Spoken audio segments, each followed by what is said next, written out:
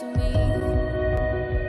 There are certain genres of anime that I am drawn to, such as action, psychological, and shonen, while there are others that I tend to avoid, like romance and slice of life. Recently, though, I decided I should expand my horizons, so I decided to ask my friend Animeta for some recommendations, knowing that he and I tended to be the opposite when it comes to taste in anime.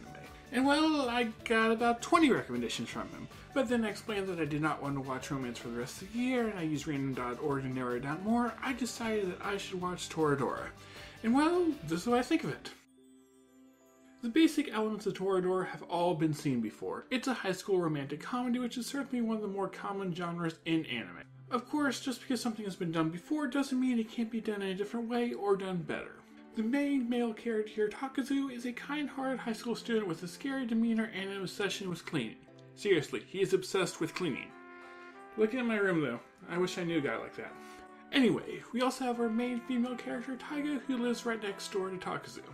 Taiga is a tsundere. I think that's how you pronounce it. Yeah, anyway, Taiga tsundere. She's someone who is very short-tempered, prone to kicking people, but has a soft side somewhere. What makes the story interesting is that Takazu is in love with Taiga's best friend Minori, and Taiga is in love with Takazu's best friend Kitamaro. Takazu and Taiga find out about each other's feelings for their best friend, so they try to help each other out, and they become friends in the process. The first thing I like about the show is its comedy, which is really important for a romantic comedy because comedy is in the genre name. Typically, the comedy is due to Taiga's personality and her getting angry at someone, but as a whole, the jokes were quite funny even if they weren't as common later on.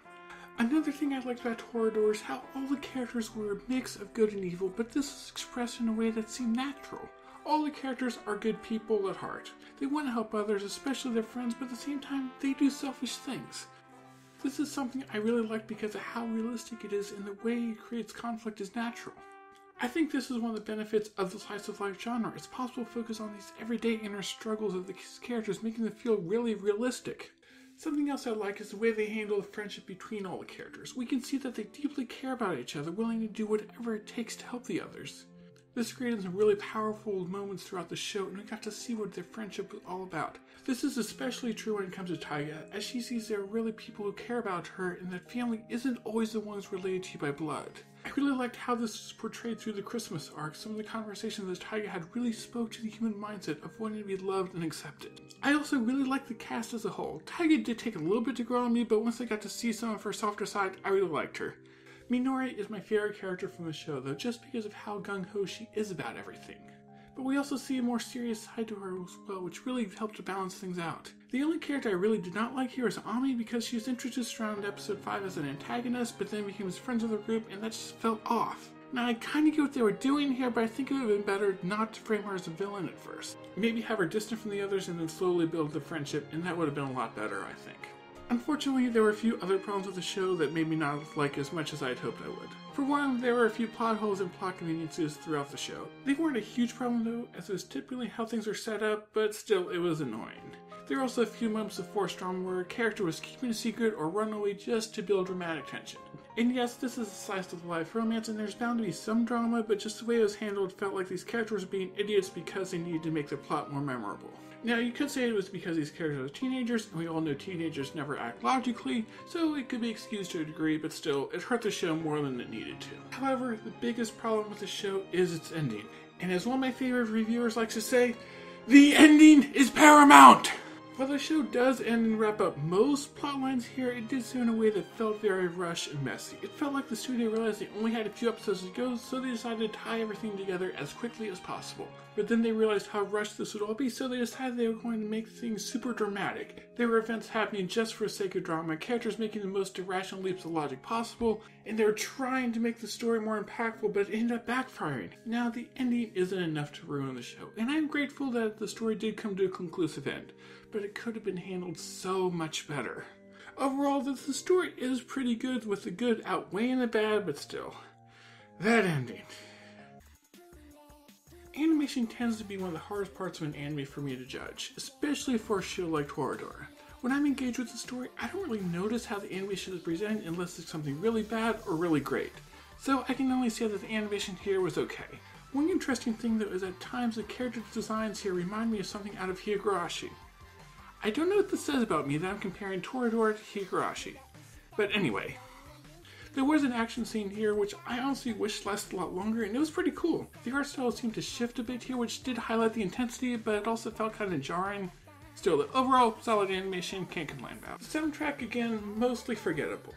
The only exception being a piano track which seemed to be the show's theme, showing up a number of times early on in the show, but then would come in at the right moments just to be really emotional and strong. The openings and endings for the show were unremarkable. The shows were catchy enough, but the lyrics didn't really have any substance to them, and the animation wasn't anything that remarkable either. I do like the English dub for the show. I've watched the whole thing dubbed, so I can't really compare it to the sub, but the way I see it, if the English is good that I don't really care about any others, then why am I going to watch the other? Taiga's voice actor did take a little bit to get used to, but I think that was because I was used to hearing her voice in other things, so it just took me a while to get that voice stuck in my head as being Taiga.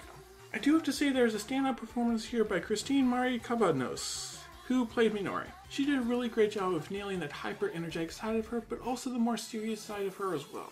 She also did the voice of Maka from Kill la Kill, and the similarities in the voice worked well with the similar personalities of the characters. Though Mako is about 10 times crazier than Minori, but still, both good characters and good voice acting. If anyone comes to me asking for a recommendation for a romantic comedy, Toradora will be the first one I give them. And not just because it's one of the very few I've seen.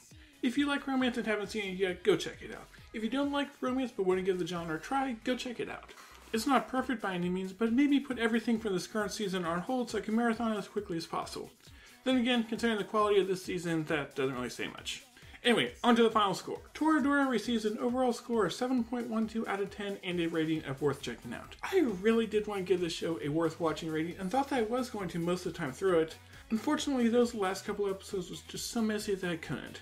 There is a lot to like here, but when the show is building up its entire link to the events at the end, those final events better be done well. So, as I said, if you're interested in romance, check it out, but I'm not going to say go out of your way to watch it right away. Moving on to recommendations. The most obvious one for me is Clannad, one of the few other romances I have seen.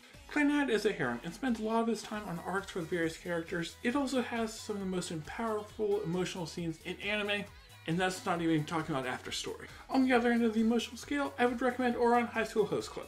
It has the absurd, over-the-top comedy that I love, but that's only the start of this great show that you really should check out. And that's everything from me today. Thank you very much for watching. I hope you found this review informative or enjoyable or something, and I will talk to you next time.